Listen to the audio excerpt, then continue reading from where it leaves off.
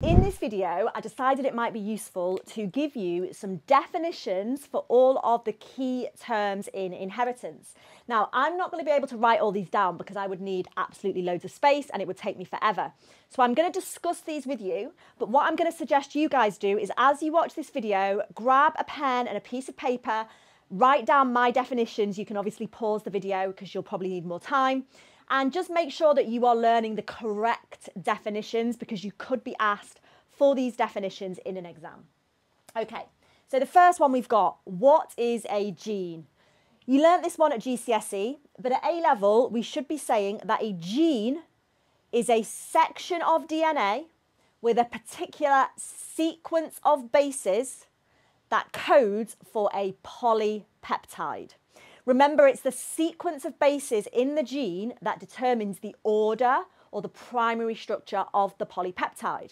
Now, on the AQA specification for gene, it also adds that a gene has a specific locus. So if you see in your exam that the definition is worth 2 marks, maybe that's what they want you to say. It has a specific locus or a specific position on the chromosome. Allele, easy. Really no different from GCSE. An allele is just a different version or a different form of the same gene. And that makes me think about homologous chromosomes, which isn't on my list today. But remember, homologous chromosomes carry the same genes in the same loci, but they might have different alleles, different versions of those genes. Locus is another easy one. That's just the position of the gene on the chromosome. So each gene has a specific locus. And as I've just said, if you've got a homologous pair of chromosomes, they will carry the same genes and they will be in the same loci. They will have the same locus. Dominant, interesting one. I might just change your GCSE definition a little bit. In fact, no, dominant's fine. I think recessive we might need to adapt a little bit. The dominant allele, what we can say here is the dominant allele is always expressed. Now you can extend that further if you want to. You might say things like you only need 1 copy of a dominant allele in the genotype for it to be expressed in the phenotype. But you can just say this allele will always be expressed. If you have it in your genotype, it will be expressed in your phenotype. Recessive, I used to say recessive alleles, you need 2 copies for them to be expressed. That kind of falls apart a little bit at A level because when you start to look at sex-linked genes, you can have a recessive, sex-linked recessive allele and a male would only need 1 copy of it. So we're not going to say that for A level. For recessive, instead, we're going to say a recessive allele will only be expressed if there is no dominant allele, okay? A recessive allele will only be expressed if there is no dominant allele. That definition is perfect because it even works with sex-linked genes. Codominant, easy. Both alleles are expressed. That's it. They're both codominant. Both alleles are going to be expressed at the same time, which means you might get an intermediate phenotype. So in like flower, colour, if red and white are codominant and the offspring inherits both the red and the white, they're both expressed. So the flower might be pink. They're both expressed. It's that easy.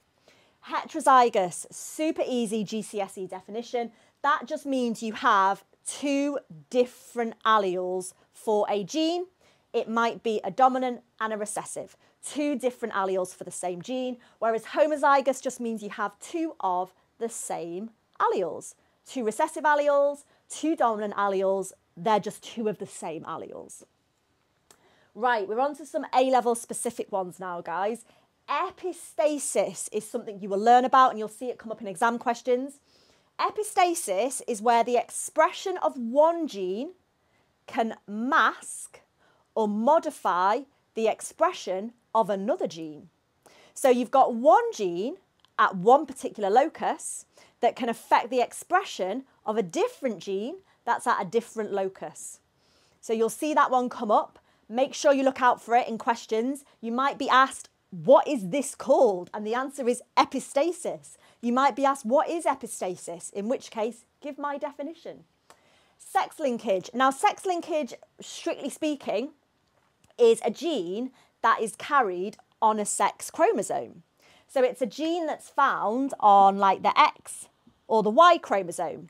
But in reality, because the Y chromosome is so small and it has far fewer genes than the X chromosome, what we can say for our definition is that sex linkage is just a gene that is carried on the X chromosome. So obviously, human females, we have 2 X chromosomes. So if a gene is sex-linked or carried on the X chromosome, we would have 2 copies of that gene, maybe a dominant and a recessive, or 2 recessives or 2 dominants. If we're a human male, we have XY chromosomes. So if a sex-linked gene is carried on the X chromosome, they would only have 1 copy of that sex-linked gene. So there's no possibility of them being heterozygous or being carriers because they're only going to have 1 dominant or 1 recessive. Autosomal linkage. This is basically just genes that are on the same autosome. Now, an autosome is just a chromosome that is not a sex chromosome. So the 23rd pair of chromosomes are the sex chromosomes, right? The other 22 pairs are just other chromosomes. So an autosome is any of those other 22 pairs.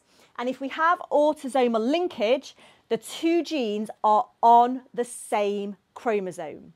So they are very likely to be inherited together, unless maybe crossing over separates them. But especially if they're very close together on the same chromosome, they will almost certainly be inherited together. They are linked, they are found on the same chromosome or autosome because it's not a sex chromosome.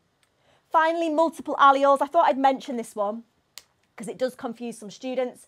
When we say multiple alleles, we just mean that for a gene, there are multiple alleles. As in, there's not just 2 alleles, there's 3 alleles of that gene, there's 4 alleles of that gene, there's multiple versions of that gene. But remember, this is where I've seen students kind of fall apart. You can only inherit 2 alleles. So even if there's 4 different alleles in the population, you will only inherit 2 of them, okay? Because your chromosomes are in pairs. You can't have all 4. It's like blood groups, isn't it? There's the A, there's the B, there's the O allele, but you will inherit 2. There's just multiple alleles in the population for that particular gene. And that's it. Have I missed any out? Let me know in the comments if that's helped. Please go back and pause the video for each definition. I've tried to word it exactly like it will be on a mark scheme. So if you learn these definitions, you will be all set. Let me know if there's any other definitions you want me to go through with you.